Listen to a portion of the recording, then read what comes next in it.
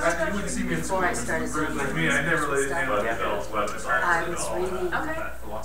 Okay, do you have projects lined up? Nope. College hours usually all parents Well, I had a friend that was buying all these books, and so she would give it to me in bed.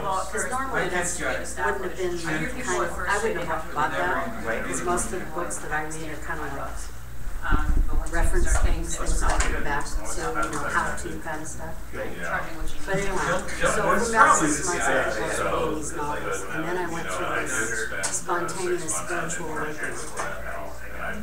And I regurgitated all of the thoughts and ideas and visions that were in those books out, like somebody was taking me upside down and just like coming back out. It's all web-based, can pull up apps or there wasn't a time when I did things like that. Is it all set up? Yeah, I was gonna tweet the link to the live stream. And as soon as I see that, I'll think. So I got the experience, but I can't put it in my portfolio because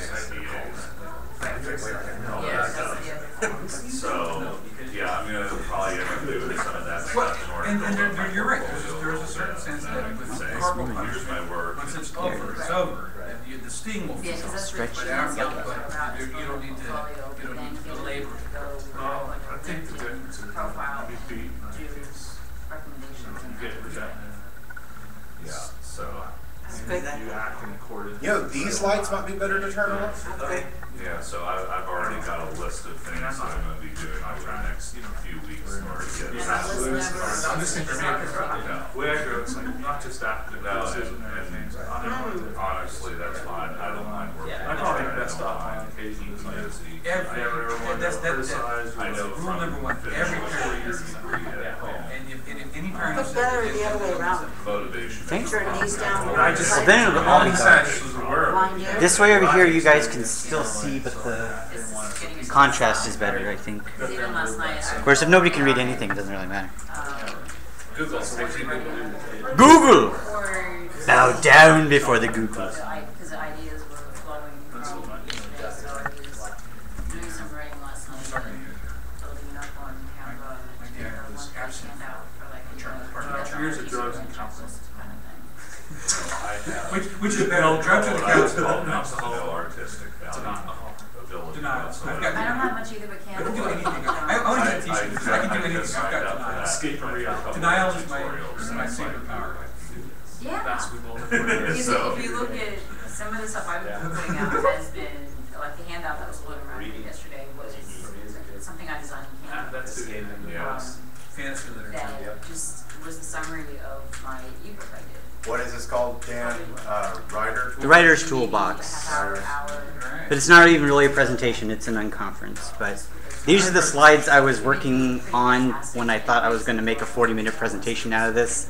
And they were just like, I can't cover what I want to talk about in 40 minutes.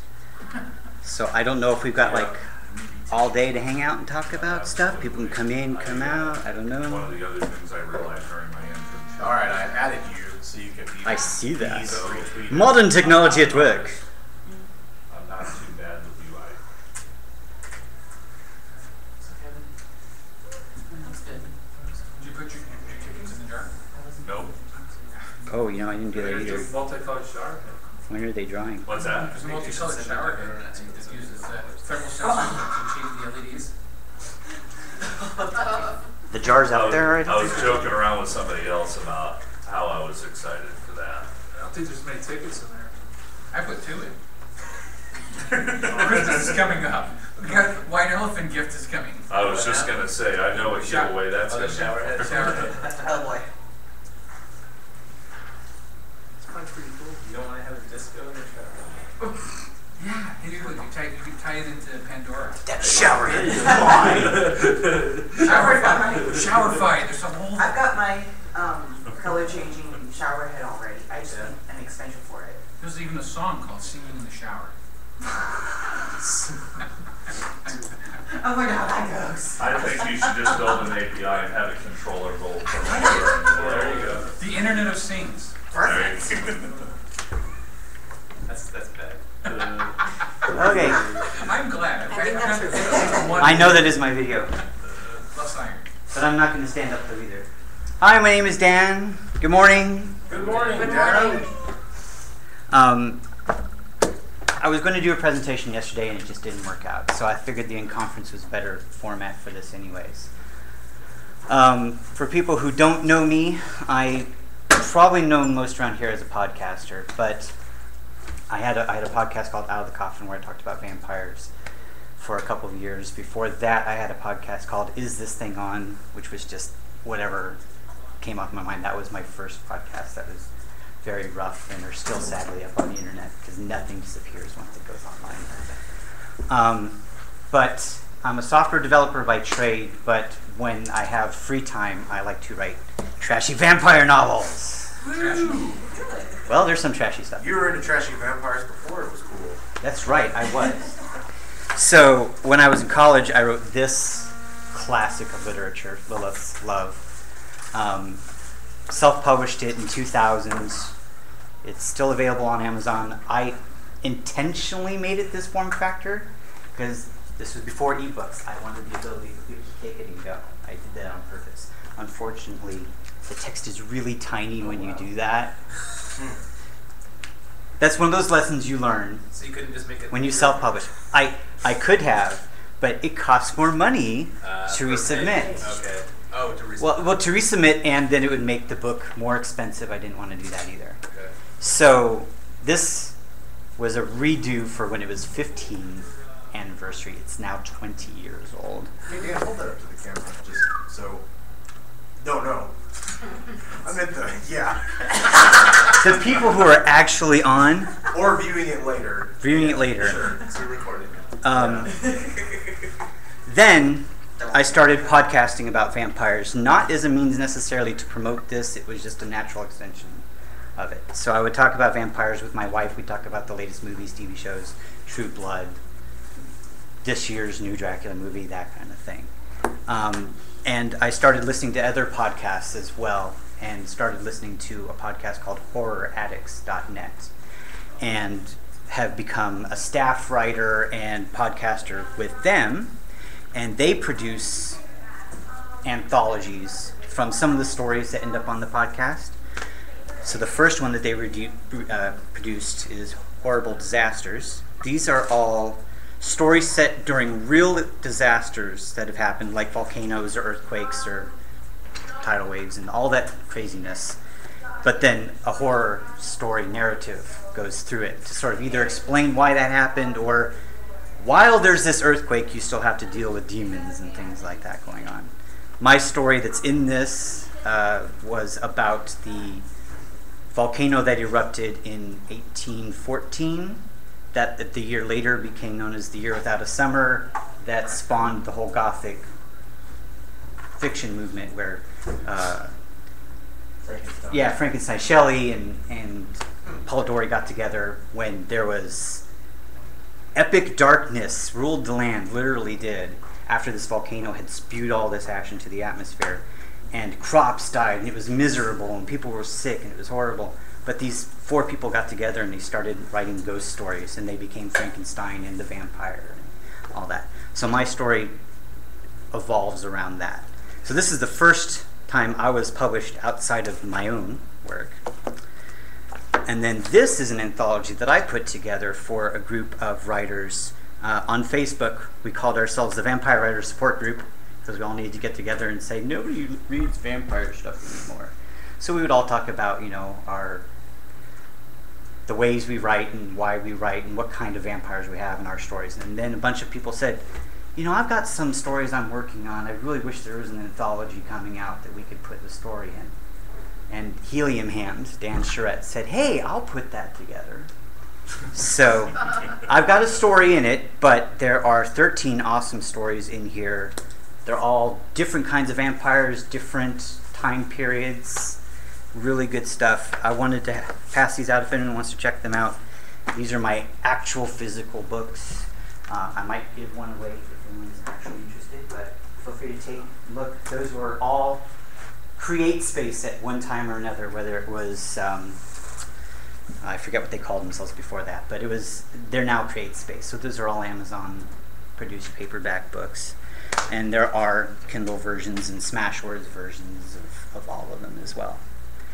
So what I wanted to talk about, to at least start a conversation, are the tools, the programs that I use. But since this is an Unconference, it does not have to be about me talking. But if somebody wants to show what tools they want to use, they can come up, or I can just show what I use. Let's start. Go ahead. Yeah. Well, That's what I'd really like to do first is ask how many of you in here are currently writers, whether it's blogging or what. If you type and people can read it. Okay. Awesome. That sounds like that makes us a writer, right? I don't mean text. I write emails. Right, or emails. Yeah, text doesn't qualify because it's not Technical spelled writing? right. You tweet. I do Right. a lot of technical writing. Yeah. Okay. Yeah, same here. Good, okay. Technical writing, too. So, how many of you want to be a fiction writer? That's a goal or an aspiration, or you go, man, that book was stupid, I could do better than that. That's still inspiration to write your own story. Screenwriter.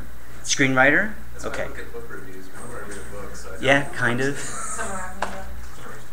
I figure if anyone in here is a blogger, you're like one step short of that, right?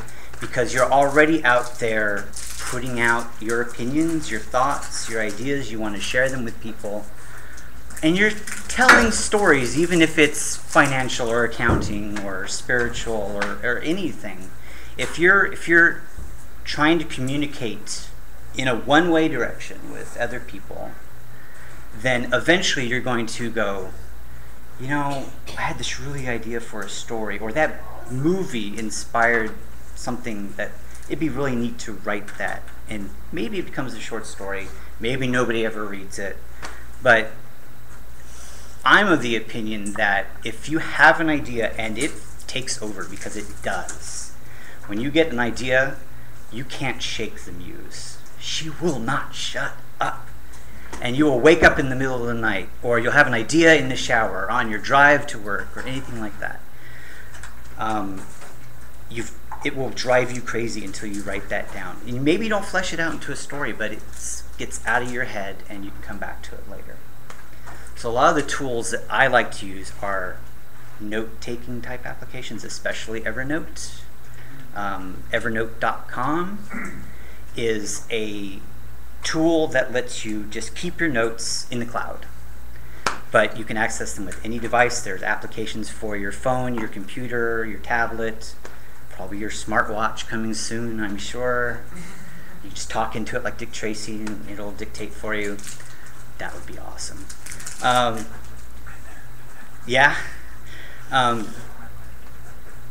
Evernote is probably where I keep all of my basic ideas. But the other cool thing about Evernote is the ability to pin stuff from a website. So if I happen to come across a website with some interesting article or something, there's a plugin for almost every browser that lets you capture that text and save it as a note into Evernote. Do you have a paid service, or do you just... I use the paid service because I keep a bazillion notes. I learned a long time ago that it was worth it. And it's $10 a month. Wow. But It's expensive. it is expensive, but I've been using it for 3 years. It's worth every penny. Everything is behind SSL. It's secured on their end, but you can also still encrypt anything you want if you're really paranoid. Which I use it for passwords, by the way. That's what I do. I'll keep my passwords and notes and then encrypt them. Then they're encrypted on this side before they even get to Evernote, but they're saved. And if I'm like somewhere else and I need to get my password, I get on my phone and get to my Evernote. But I've got notebooks for all kinds of things. This is just so whenever you want to clip something, you can decide which notebook you want to put it in, and that's just all the different topics of crap that I have. They're mostly organized, at least by my lizard brain. But you can clip an article just the way it is, or you can have it just strip the text out, things like that. Take snapshots you can draw on later, that kind of thing. So if you learn anything today, Evernote is awesome. You don't even have to use it. Just know Evernote is awesome. But another tool I've discovered that I've been using a lot lately is this called Ginkgo. It's ginkgoapp.com. It is another note taker. It's completely in the web. There's no clients for this. But what it does is it lets you think like tree notes. So you have an idea and stuff expands off of it. If anyone's familiar with mind mapping, it's the same kind of concept, except imagine your node is over to the left, and then you branch everything out to the right. There's no central idea that you branch off of, but it's exactly the same thing. So the cool thing about this is you keep everything here on the web. You can make presentations out of it, which is what I was going to do. It's as simple as exporting to a presentation, and you can just tab between all the different screens.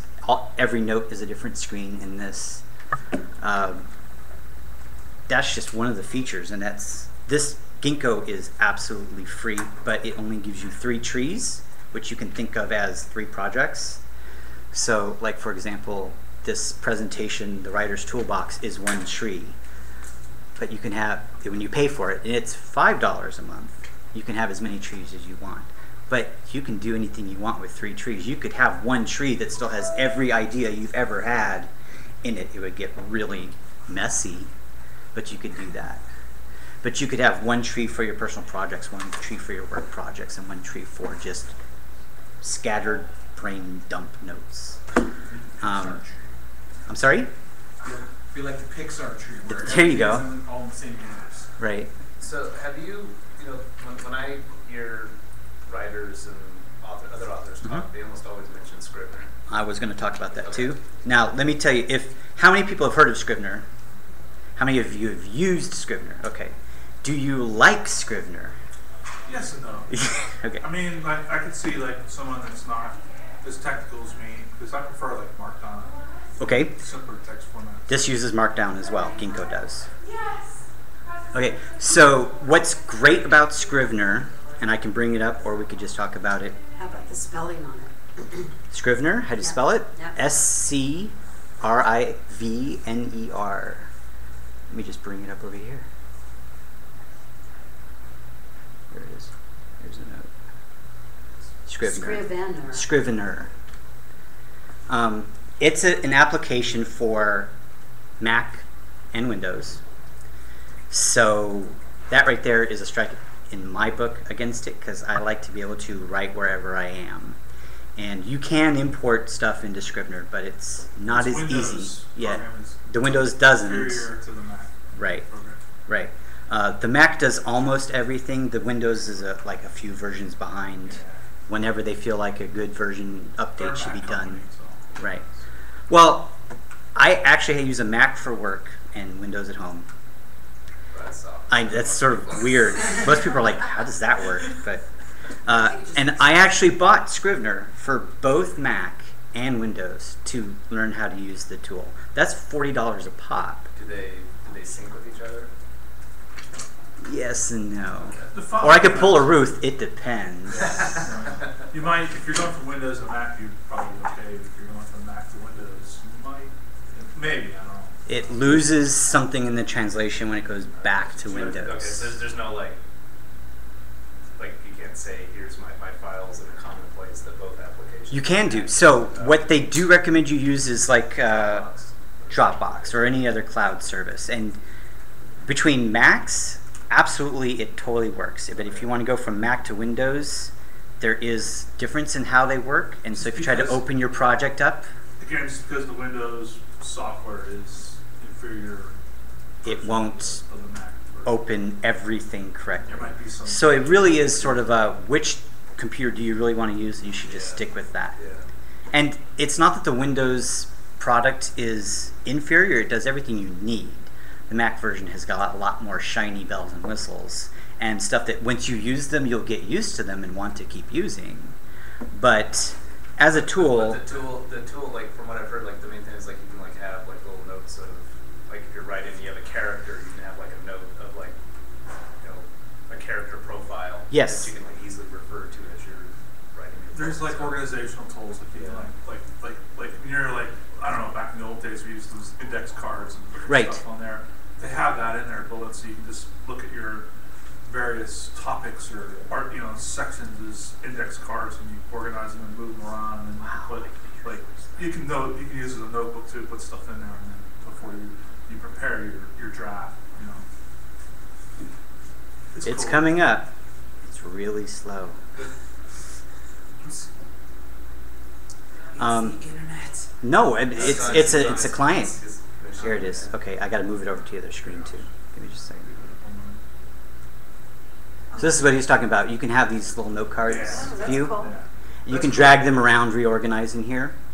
So what's great about Scrivener is if you're the type of person like I am, where I don't just sit down and start typing start to end.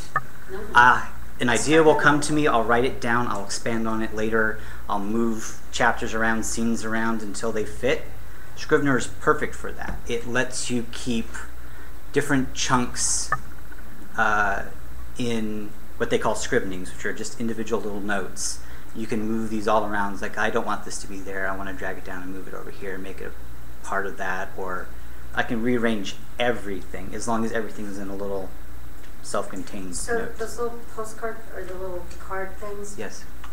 it's like, is that just like pulling up a note and you just type that and then you rearrange them? You can use it that way, or I usually use this as sort of like a storyboard to see how things are going after the fact. Like put it into a I will typically, I'll try to be in this mode where I'm writing, and I will write out what I want to do and then expand it out and rearrange things. But if I need to see a big picture of how things are storyboarded out, that's when I go to the view of It's the this. same thing, it's just a different view. It's just a different view.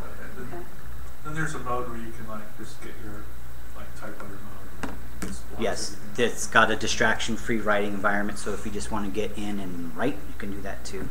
Does it actually shut down your notifications on your machines? No, it probably does not do true distraction. It's full screen. There you go. Okay. So the other great thing about Scrivener is since you're inputting everything this way as notes, it has the ability to put a template on what you've written, so that everything looks consistent. All your headings look the same, your font's all the same, it all flows the same, your indents are all the same, and then exports out to every format you could possibly want. Does a pretty good job of that. Yes. You could literally write in here, generate a Mobi file, upload it to Amazon, and be done. I wouldn't recommend that. You might want to look at it first, but you can do. So you could send it to your table So do you use Yes. all three of the ones that you're talking about? I The use Ginkgo everything, and the this So you use the Evernotes to dump, Yes. brain dump. because, well, for one thing, because Scrivener is only available on my machine. So unless I'm carrying my machine around with me, I can't just throw notes into this. Most of the time, Your got my Evernote. phone and I'm going to keep a note on this in Evernote, and then the stuff that's not junk goes into Scrivener. So then how do you, I know you guys are way more technical than I am, but how do you take it out of there and put it onto the computer? Okay, so let's talk about Evernote. I don't mind bouncing around. This is good. I just need to get I've got two screens. This is weird. But so what I like about Ginkgo, to go back to it, is it's sort of like a web-light version of Scrivener.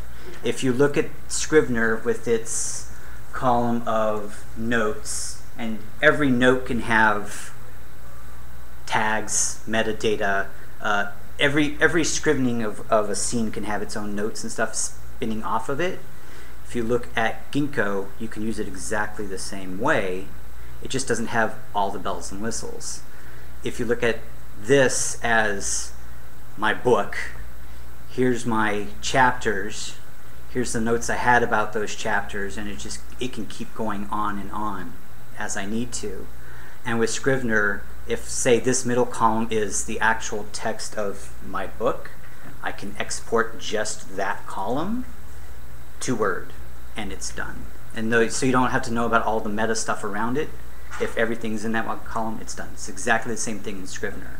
But I like this because everything's the same. So whether I use it for notes or pictures or metadata or just notes to remind me to do stuff, it's all in here.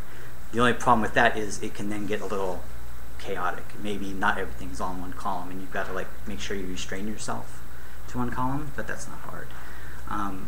The only other real problem, if I can call it a problem with Ginkgo, is it's still in beta. So it doesn't have every feature you might want. You can export to some features. It doesn't really have a backup. So what you want to do is export on a regular basis to something like a Dropbox. So if something does go wrong, because you don't control it because it's in the web, right? It's not on your computer. It's out who knows where.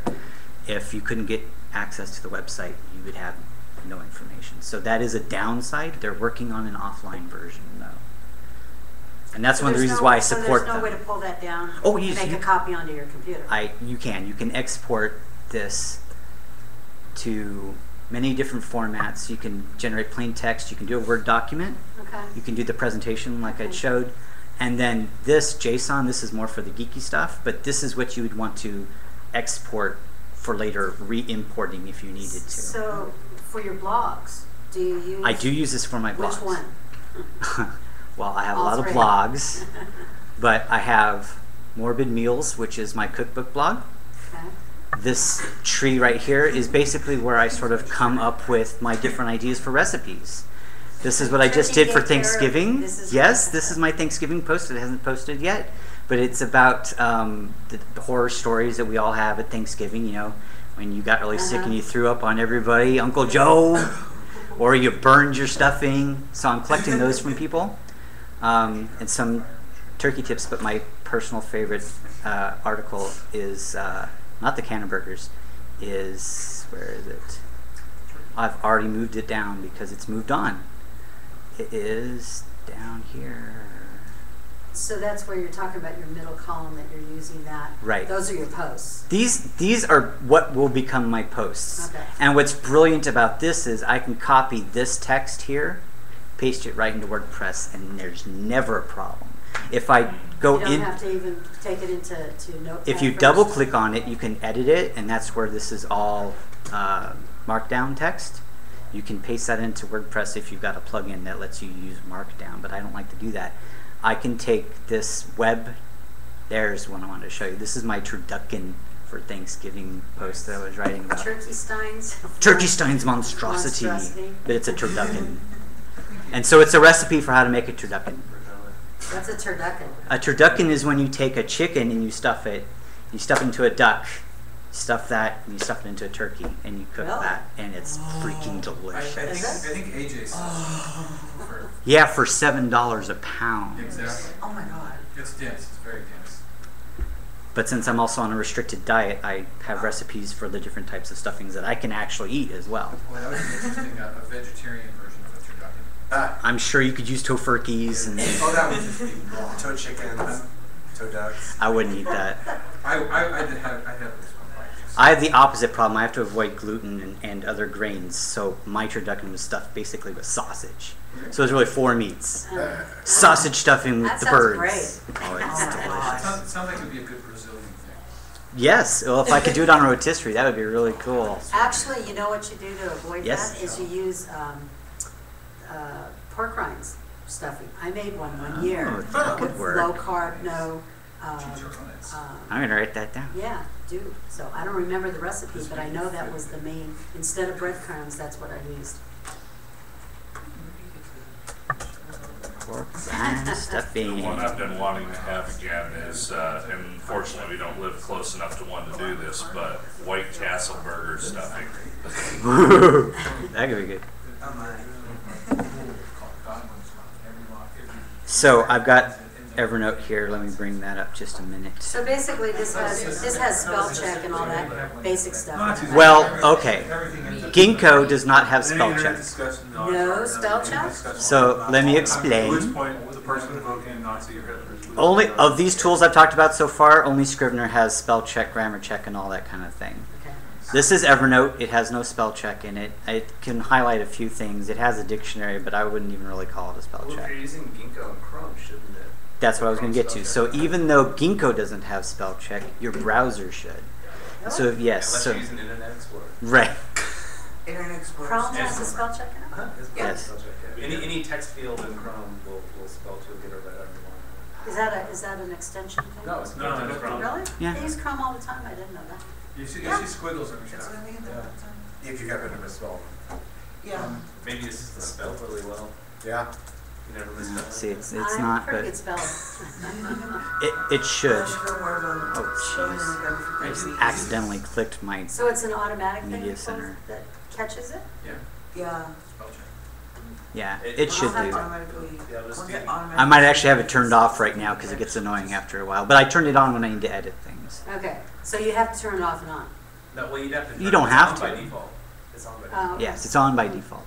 I'll have to Right? You know, check you can that turn out. it off. You can turn it off.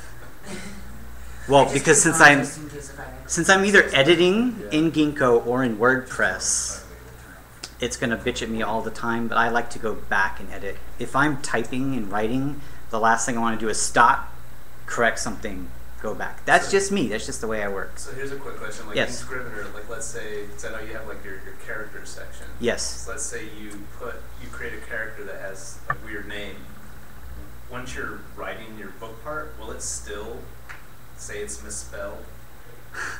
I don't Or does know. it actually like does it automatically? yeah. You have to actually go through the trouble of Yeah. linking your Yeah, it's character actual notes to Yeah. character tags and all of that, and I've never bothered with that either. I have used it for characters, for like my background information for a character. Okay. And I've got pictures in there, so that's the actress who I would see playing that character.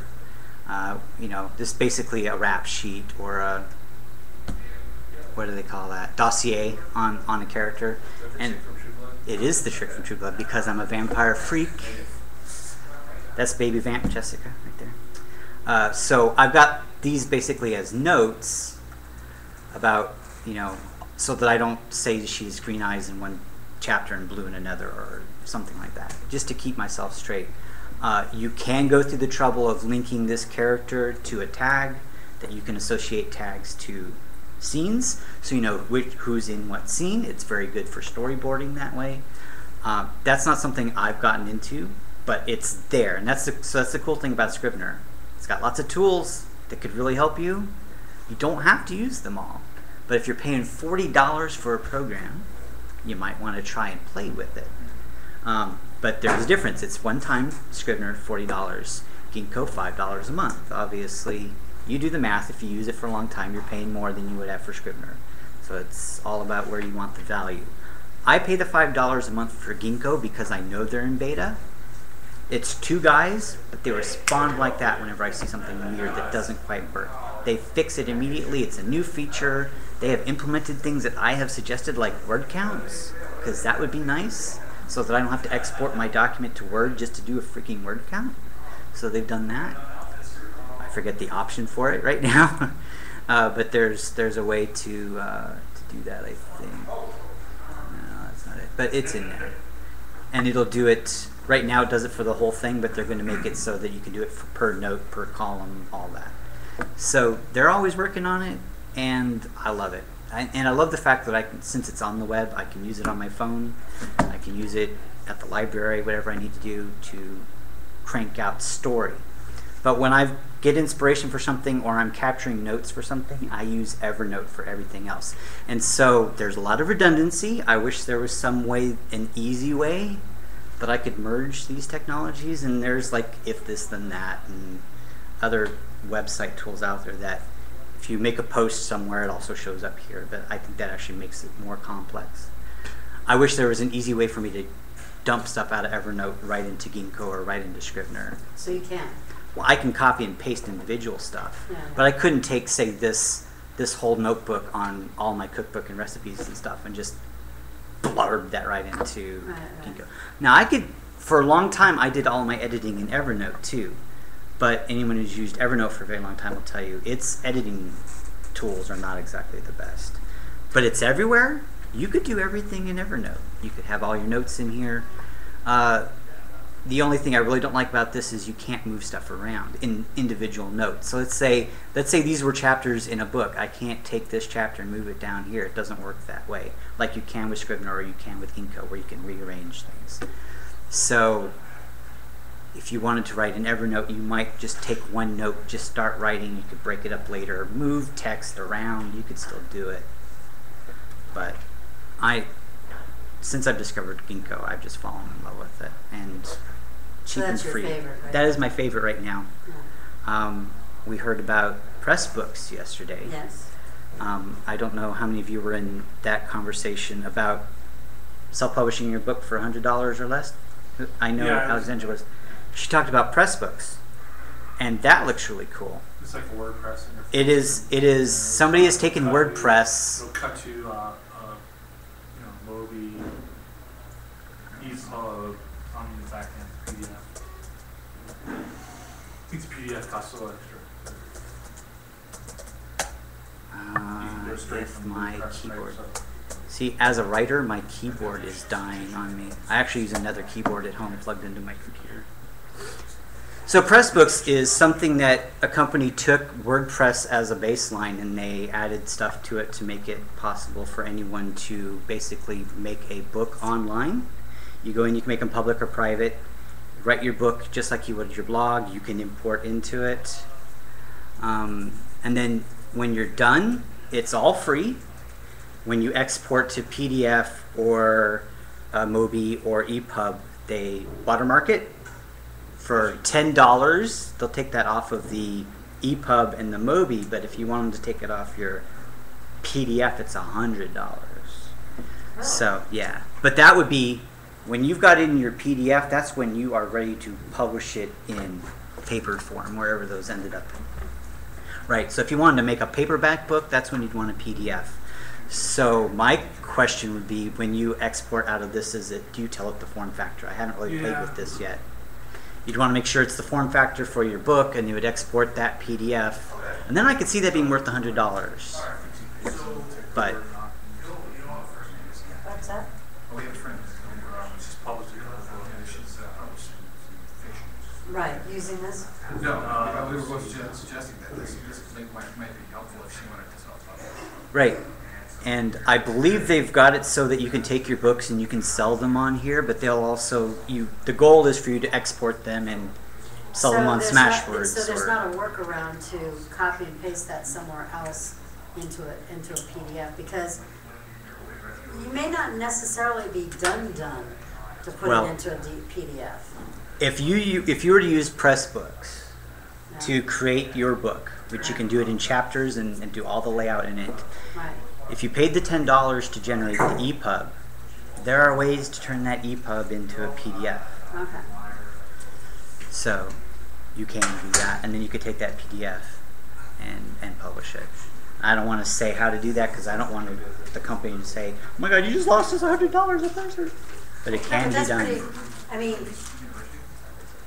if they were allowed you to export it to wherever it is that it's going, I could see. Right. But just to a PDF, not necessarily. Okay, So we just heard about that yesterday. I haven't really had a chance to play with it, but it sounds like it's a really cool tool, Right. especially if you're already used to blogging with WordPress. Right. It seems like it would be a perfect fit for an author. Because I take my blog at the end of every year, Mm-hmm. and I dump it into Word, and and then what she was talking about, unless you're using the style sheets, because I don't use those, and it's really kind of. Well, but you would want to for this. So once you could import your blog, or you'd have to export your blog from WordPress, import it into Pressbooks, then apply their style sheet to it so it all looks the same, like a book, not like you cut and paste a bunch of blog posts together, right? So that's why they offer the themes, so that it's all consistent. Right. Then you output it with that theme. It's in a theme. Yes. Okay. You can, I believe here it is, appearance. All these different themes can be applied to your text, so it all has the same kind of headers, formatting. Right. Scrivener does exactly the same thing. In fact, in many ways, this is like the blog Scrivener union that many people are probably looking for. Yeah, If okay. you like working in pieces and want to theme everything when you're done, but you're used to blogging with WordPress. The thing about it is when you convert your blog to a book, it's like the book writes itself. Right, but this helps you make it look like a book. Right, exactly. So I love the fact that this exists. I was actually toying with doing something very similar to this myself. With my cookbook blogs, I had gotten to the point where, yes, I used Ginkgo to sort of come up with ideas and such, but I would actually go into WordPress, make those posts, but keep them as drafts and work on them there. And that way I could still also use the WordPress app on my phone. I could edit the recipes until I got them just right, publish when I was done. So Pressbook seems like very much the next step to that. Just write your book in a blog. I have a question. Yes. Do you know of some type of a, app of whatever for putting together either like a dictionary or glossary of terms? I mean, how do you do that in a book? Well, if you do it in Word, you can mark everything as a footnote, for example, or I think as a terminology. But does that make it be so then when you're done, alphabetical? yeah, well, so then when you're done, once you've highlighted all those things as specific terms, you can have a page that's generated that is an appendix or a glossary or however you want to look at it. It's called footnote? Yeah, well, that's one way of doing it. I'm sure my version of Word that I use on my computer is the cheap version that doesn't have all the features. So I don't know if I've used it. I'm still using 2010, I think. But I'm sure there has to be a way to do that in Word. Contents, index, Yeah. all that stuff is built in. You just have to go through the trouble of highlighting those types of things and saving them as... But the way I do it now is more like the way that Scrivener works with, I use index cards. Yeah? But then I have to put it into a computer. Well, so, yeah, there's no reason why you couldn't do that with Scrivener where you could keep notes as you're going and then compile them all together. Right, at some point. I actually have like a little database program that I use, but it's like you do the word and then the definition. Right. It's okay, but I just thought maybe you might know something else that was... No, I could find out, though. Because... Put it on your blog. Huh? Put it on your blog. I could do that. Okay. The problem is which one. Do we want to talk about that? Or is there any other questions? And this is not just about me blabbing. If you guys have something you want to share, come on up, right? Unconference away. So these are the 3 tools. No more tools? I use a bazillion tools. Okay, so talk about some Have more. you ever checked out LeanPub? I have checked it. I have published with LeanPub. Oh, have you? Yes, What are your I have. thoughts on that? I like the fact, so for those who don't know, LeanPub is basically an online publisher. You go onto their website, you import your masterpiece, and they'll sell it online for you. But what's cool about LeanPub is you can do more than just your book. You can attach other stuff to it. So, as a podcaster, I have created podcasts of 2 of my works. And I can, and did with one of them, have my book online for sale through LeanPub. You can download the EPUB book and read it. But if you pay $5 more, you can get the package version that has my EPUB of my book and the audio zip file of all of my MP3s. So you can listen to it if you want. LeanPub makes that possible. You can package stuff together. Okay. So it could be used for that. It could be for anybody who wants to do that marketing technique of, and if you pay $1 more, you get this 40 ways to spend all your money. And you can attach that and have it be package deals. They have a cool thing too, where you don't have to have a hard price for your book. You can put it Also there and true. say, That was the other thing. recommended price is X, maybe whatever you feel. Like, Right. you know. That's another very, I forgot Which about I don't know that. how useful. I don't know. Some people might think that's useful. Well, and I'm a cheap bastard. I'll say it. I like selling my stuff cheap. People want to pay more, they can, and that LeanPub makes that possible. Okay, so let me ask you this. Do you find that people do?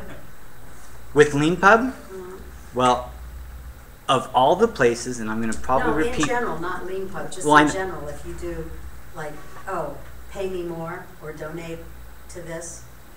I'm an odd duck, so I don't like paper books for many different reasons. One of them is I have a dust allergy, which sucks for somebody who loves books.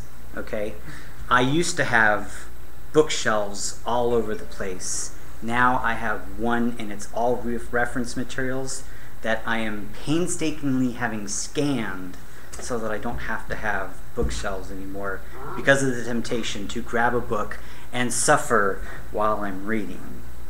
But so I'm all about ebook readers, phone reader apps, and stuff. So I still make paper books because I know people still like reading them. But I sell them for as cheap as I can, because I think $7.49, which is the cheapest my novel sells for, is outrageous. I would like to see my book sell for $4, $5 at the most, even as a paperback book. That's just me. I don't think you should spend $10 for a novel. I'm crazy. Yesterday's session was, they said Smashwords had the optimum price. $3.99. But it makes sense. That's what a large coffee at Starbucks. Like, so since I had to do the you're like right the button, like, with the print-on-demand stuff, there's a base you have to charge because they take their cut when they print everything out and do all of their stuff.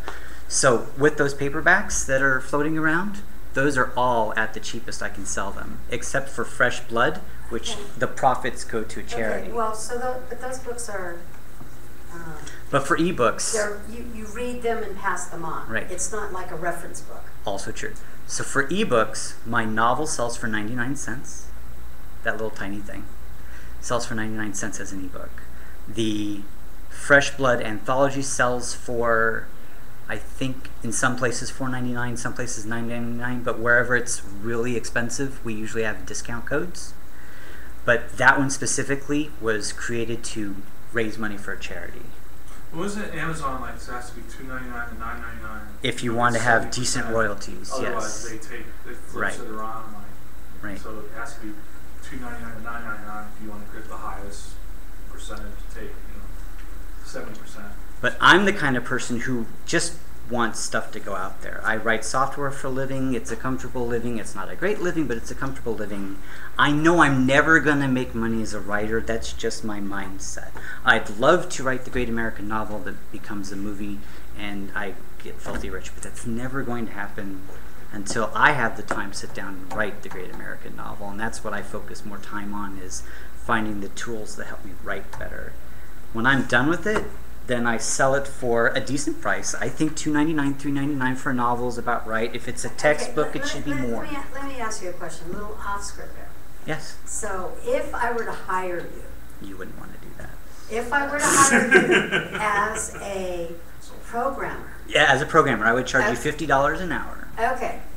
But for your hobby stuff, yes. You want to give it away. Yes, that's what I like to do. And that concept or that model is what devalues the market.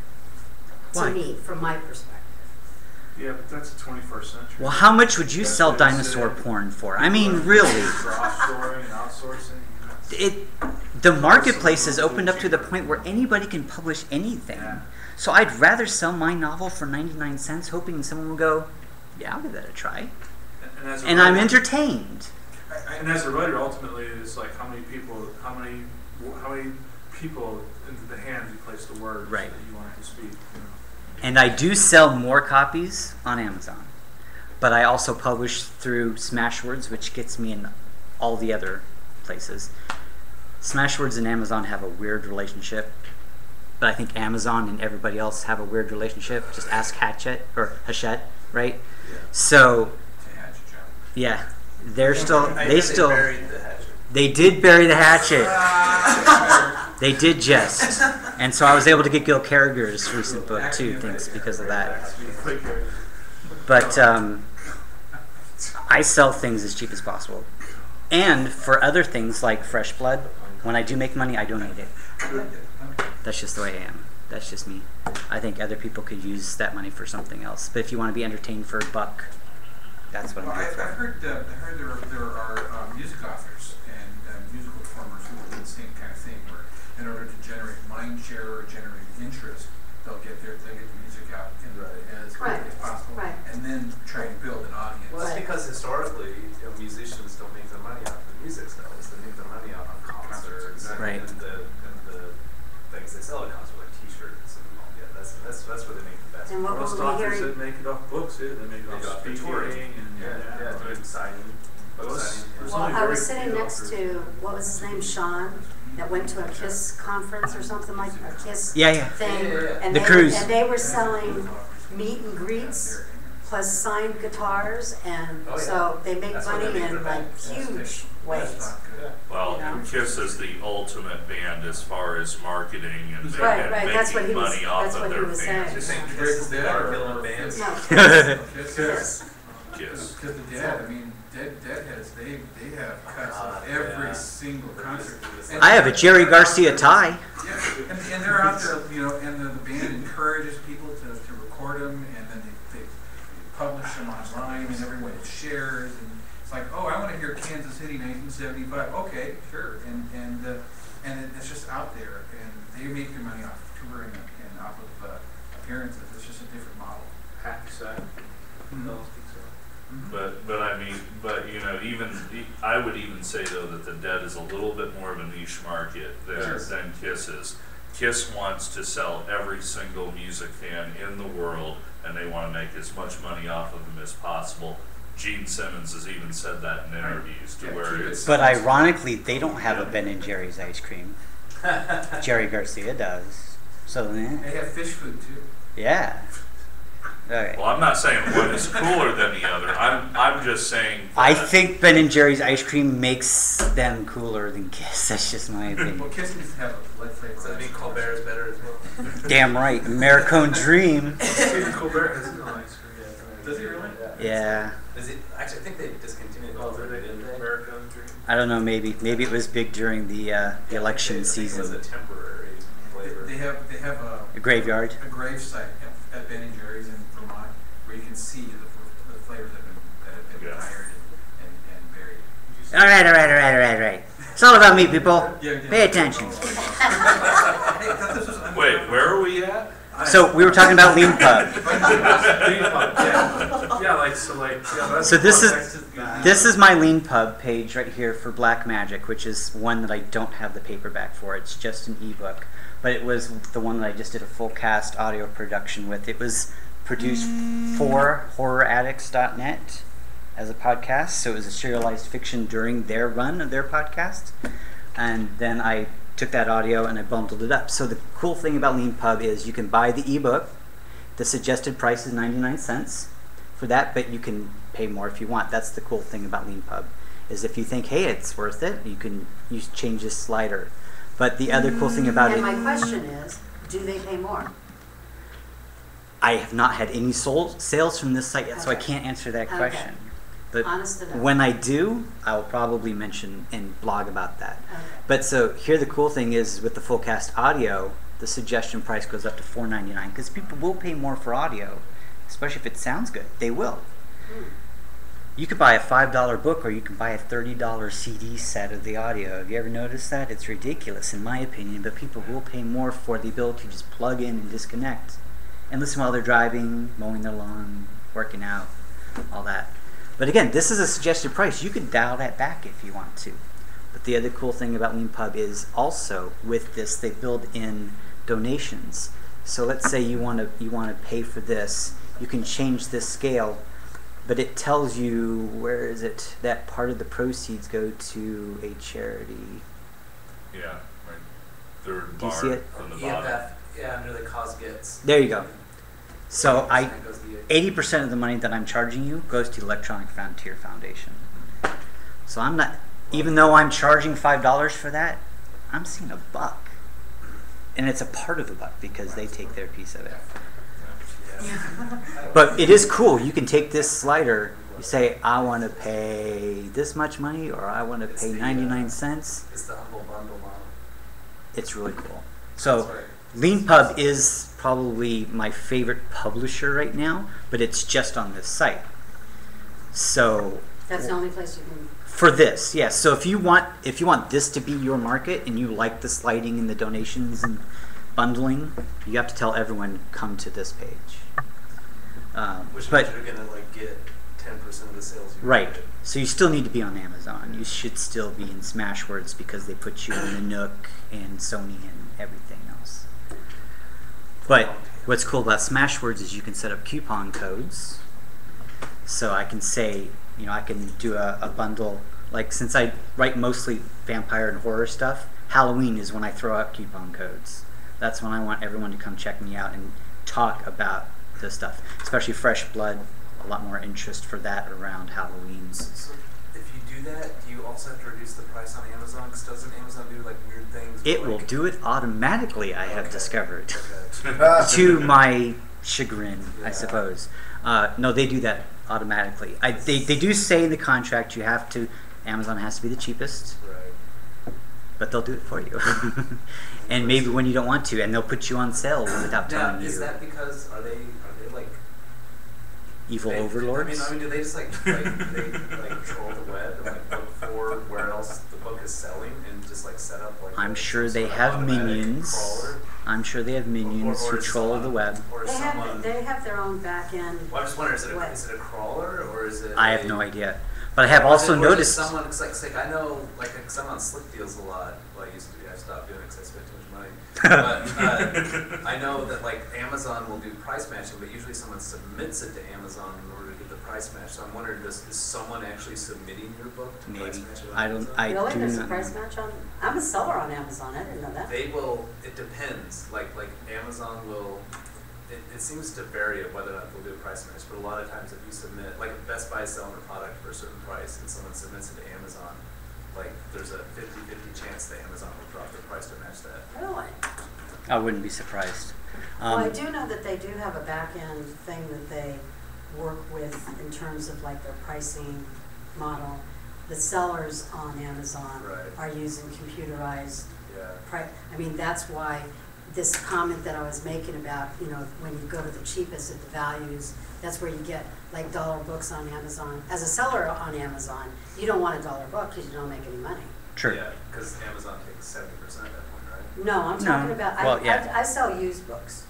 Okay. Okay, I'm not publishing new Okay, like okay. this. I'm just saying that in that field, what used to be, you know, when you go to the bookstore, you can now sell used books. Anybody can open up a free account and sell, you know, Yes. the books you want to I've get rid done of. that too.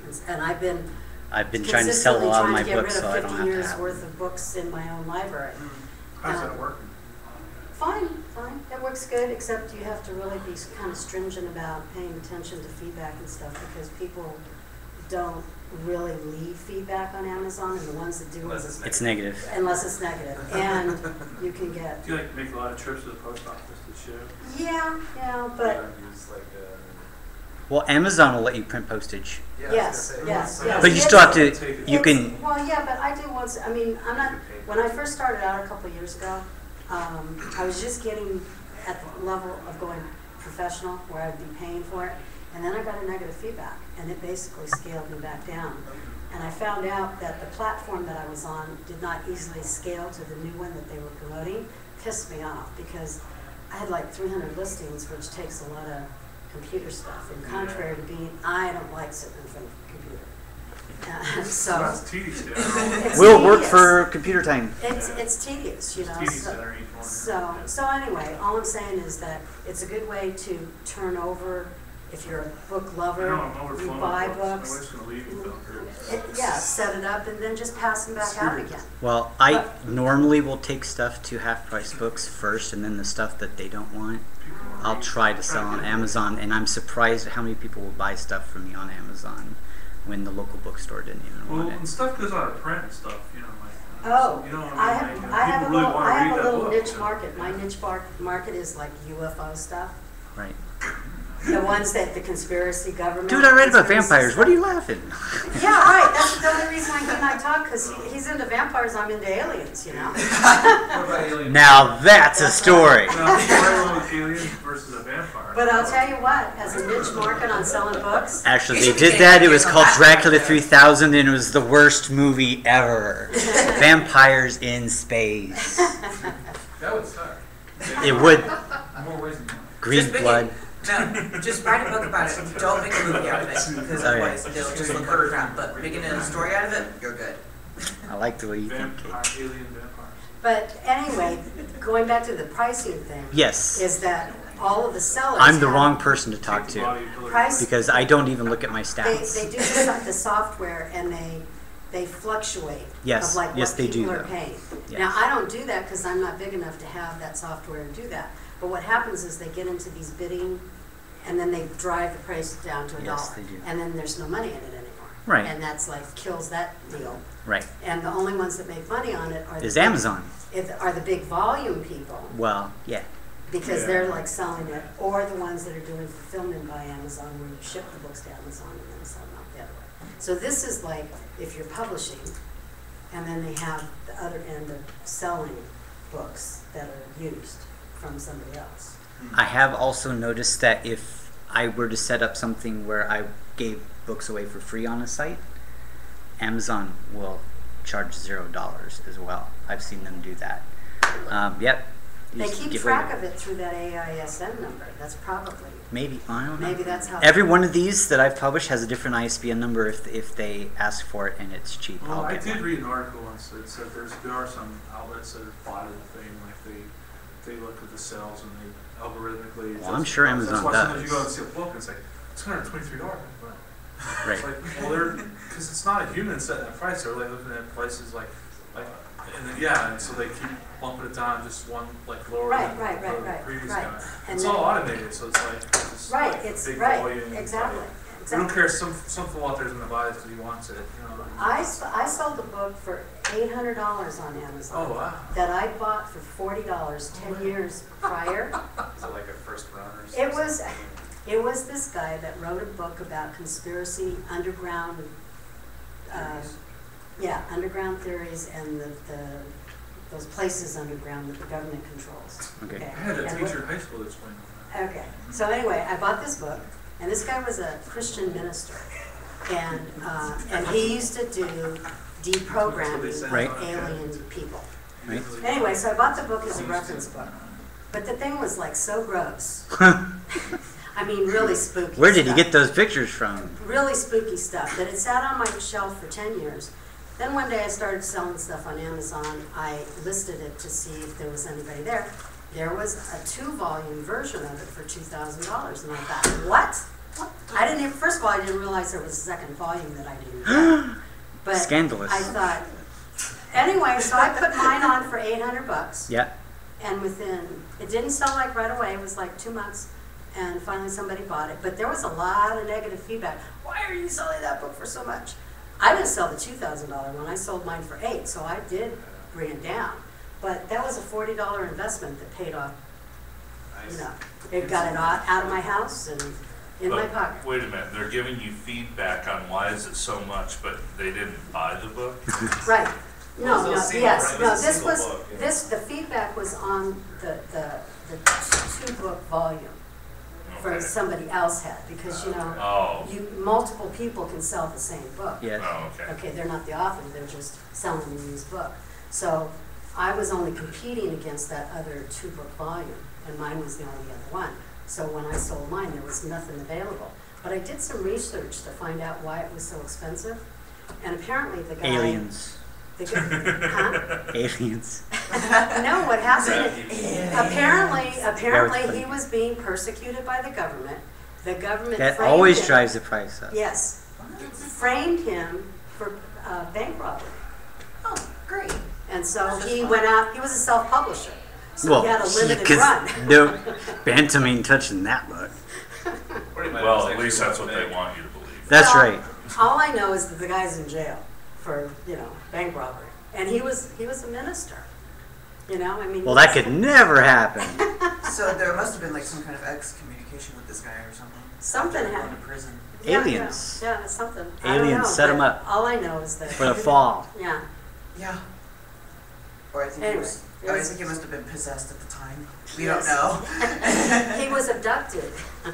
Yeah, pretty much. Anyway, he Of was course not. he He was not publishing anymore, so the book went up in value.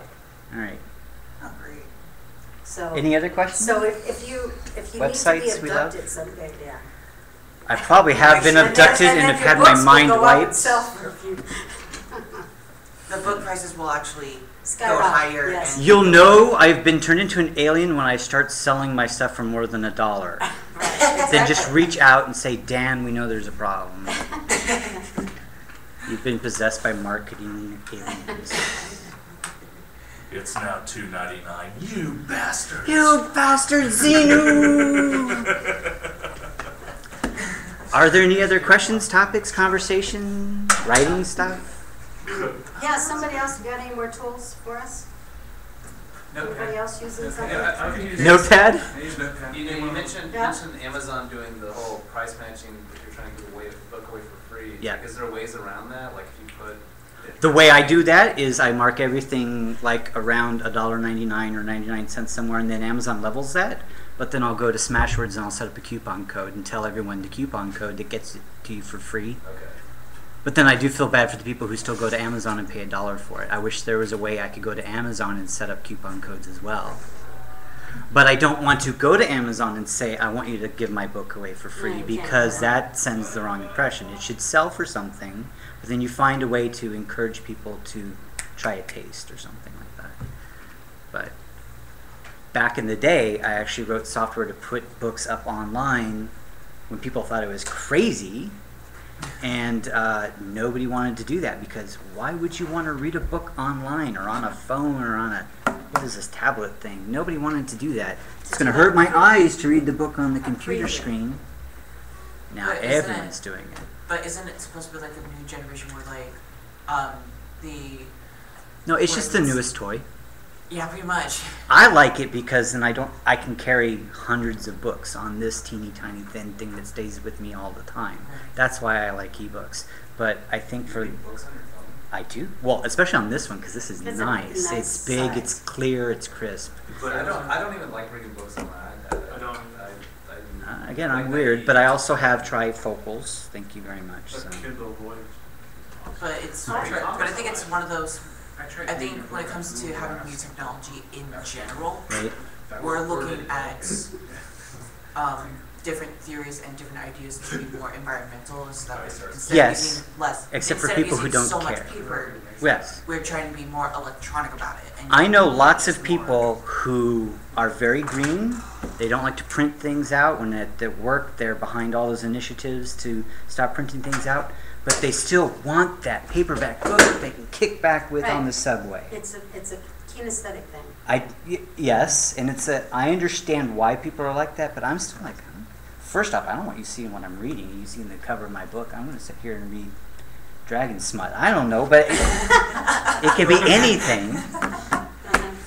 And people will just think that like you're doing something personal. Oh, look at him. He's and they're like, we texting, don't being wanna- antisocial. Ha ha ha.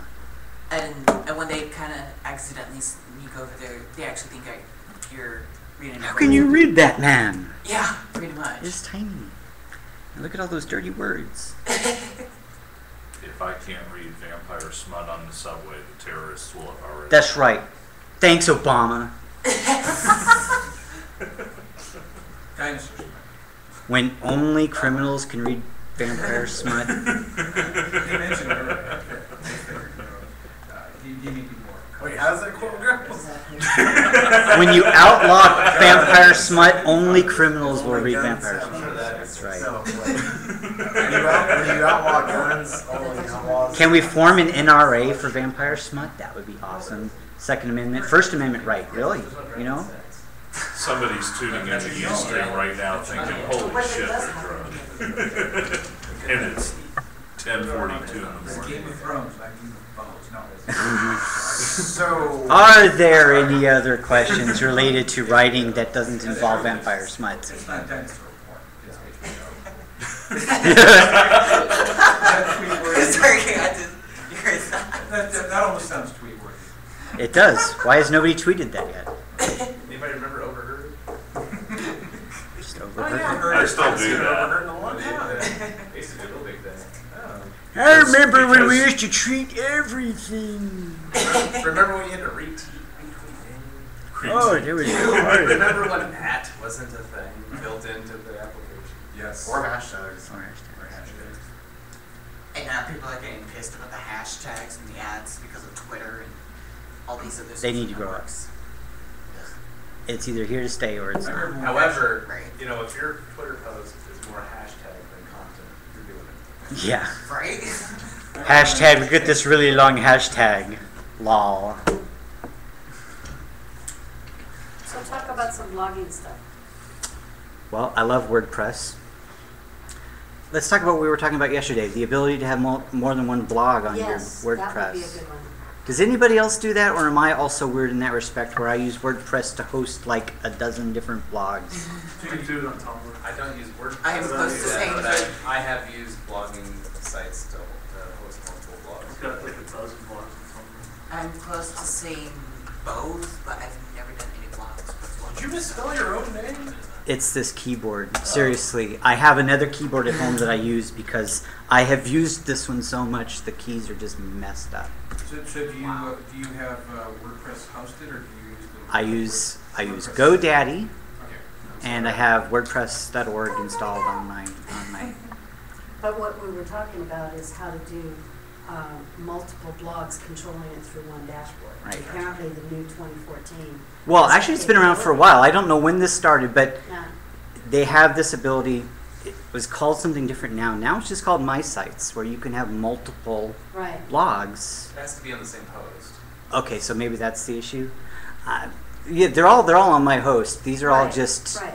Well, if you go to WordPress.com, you can do the same thing, and you set up a. Maybe you have to pay Personal more for that, right? You don't want to use WordPress. No. Well, I'm using it for. I have some people that are doing fan blogs for my work, and it's a simple thing for them to get started because they don't know nothing about it. Right. But then I'm eventually wanting to transfer them over to doing a multiple blog. Is that up there at the top there? Yeah. Dan? So My Sites. So Okay. I also use what they call domain mapping, so that I am a domain hoarder. I love GoDaddy. They are an enabler for cheap domains. And when I come up with something cool, the first thing I do is I buy the domain for it. And then I go, can I blog about that? And then I usually do. And then it doesn't last long and I I'm a kill it. reseller. I didn't call myself a hoarder, but I'm a reseller. Well, I don't That resell them. doesn't sell I keep them. I'm a hoarder. Yeah, I guess I am too then.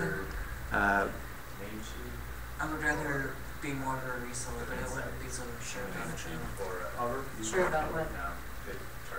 Because I'm a little bit more on the personal business side. right? Not, because I haven't even gotten into like the actual business itself, because I'm doing more photography in general. Right? And considering that I'm actually doing it personal for now, Right? I'm trying to find ways to make it more like actual business and such. So Well, the first thing you need to do is put up a portfolio. Have you done that yet? Right. The I've been pictures? trying to find the right time to do it. Okay. Trying Well- to find the right time, because like I'm still going through like school and such. Well, of course. But So there's if you've got a all- blog, I've been on Dream. you put your pictures up there, have a page that's your portfolio with all the fancy, transitions and whatever. And that is what you tell people. Look, You want me to be your photographer? Here's my webpage with stuff look I've for done. an online photography website that will allow you to host your pictures The only to time do I what had he's talking recently about. is Because years ago, when I told you I was doing wedding ministry, this was before anybody was doing it. grandfather in there. This young guy was a young photographer. He was just starting out. He bought himself a camera, taught himself everything, and he wanted to be a wedding photographer. Right? Well, back then they were like charging $2,000. So most people To be a photographer to take pictures of a wedding? $2,000 In for a general. package for wedding photography. I am totally in the wrong business. Yes, I know. Because like But so anyway, he was wanting to charge like what the experienced guys were charging. And first of all, I'm thinking, first of all, you don't have enough experience to be charging that kind of money. all together so I can take a picture of you at the wedding? Right. So basically, though, what I told him, I says, look, I said, why don't you? I found this website for him that allowed him to upload, and then people then order the pictures offline. Sure. And that's like standard now, right? Yes. But this was like when it was brand new, nobody was doing it. And so he charged by the hour to go out and do his thing. He uploaded the pictures and then let people buy it, and it was way cheaper. I mean, but that was the standard package, was What was that? $2,000 for professional wedding package. That sounded painful.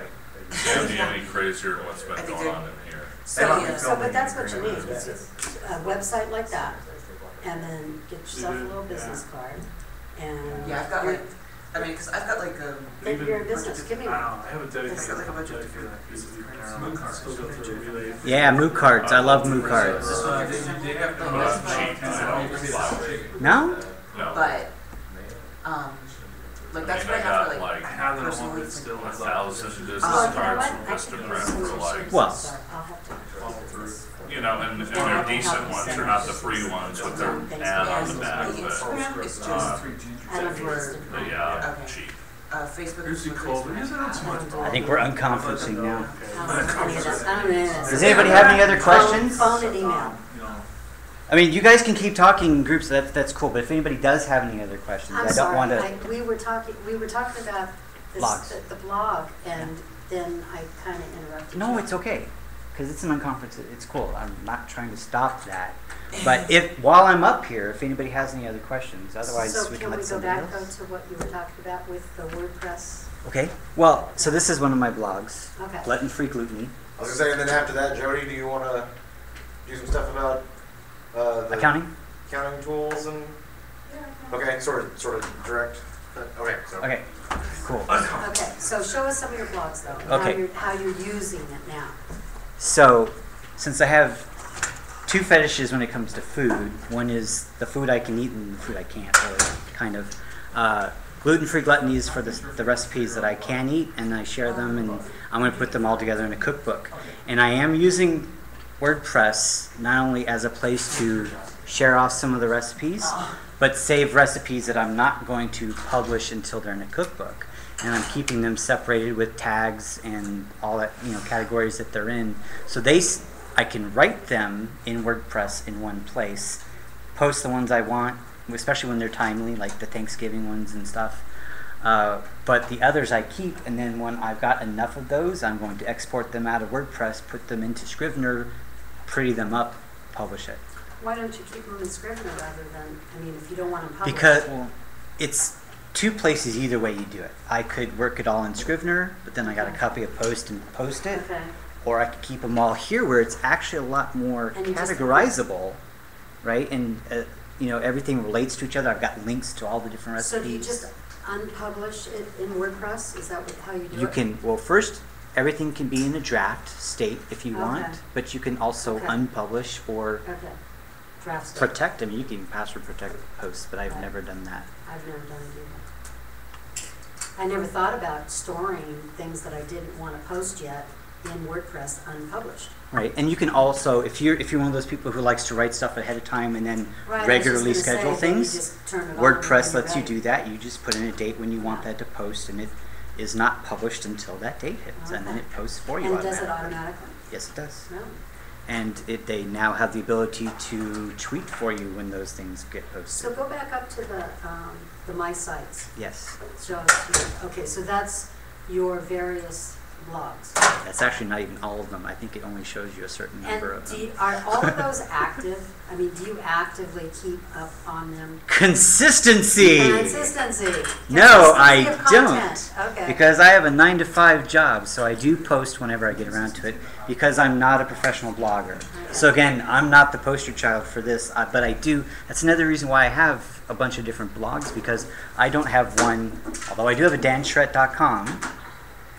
That's more for stuff I'm writing or what I would put on Facebook or tweet about. And so when you do that blog, yes. Again, since you do it part-time and you do it as a hobby, you're yes. not optimizing those for... No, I couldn't give a rat's ass about SEO. Okay. I was going to ask you about SEO. So but, you don't really do much of that. But gluten-free food apparently is very popular, and I've actually gotten quite a lot of traffic. So the SEO is a pain in the ass, but I'll tell you the one thing that I've learned that helps a lot is that Google puts a lot of value on the title of your page. Yeah.